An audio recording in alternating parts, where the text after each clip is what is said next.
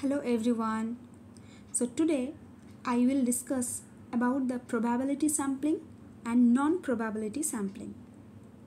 So in probability sampling there are 5 types. Simple random sampling, 2 systematic sampling, stratified sampling, cluster sampling and multi-stages sampling. What is simple random sampling?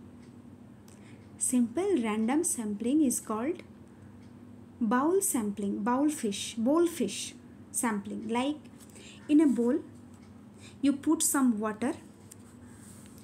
Suppose this is a not bowl but it becomes jar. So you put water. Now little fishes are there. And you are entering your hand and you take one of them. This is called random sampling.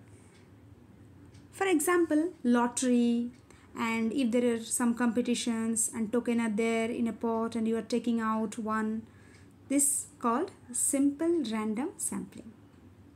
Now, systematic sampling.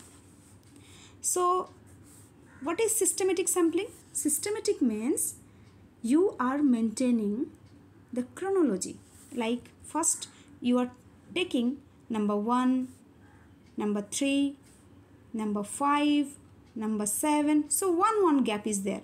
Like there is a people, there is a person, there is a person, there is a person, and you are taking the 1, 3, 5, 7 number people. And you can also take even number 2, 4.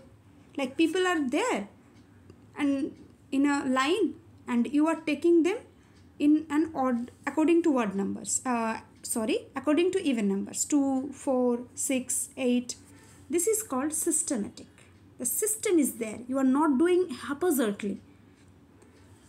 Now, number 3, that is stratified sampling.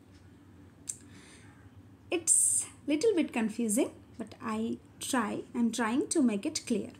Stratified means like there is a room and you make 3 groups: male, female and children.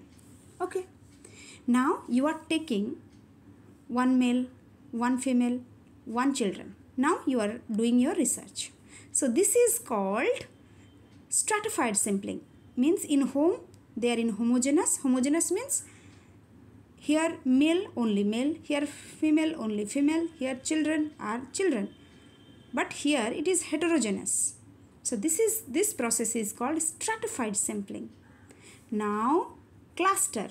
So students sometimes confused between stratified and cluster. There is a little difference here. Now you are taking, here are 3 groups, male, female and children, and you are taking the groups and doing your research. So group is the key points. You can take some male and you are working in a group, some female you are working in a group, and some children but you are working in a group. So here it is homogeneous and here it is also homogeneous. So homogeneous to homogeneous is cluster, but homogeneous to heterogeneous is called stratified. So this is cluster. Cluster means in sentence you will see the keyword, that is group. Now last one is our multi-stages sampling. Multi-stages, from the name we can assume that something is multi, like many. So how can we do? Like we are researching on some topic and we are dividing from large to small. Like here you are doing from state, then district, then village, then little groups. In that way you are doing your research.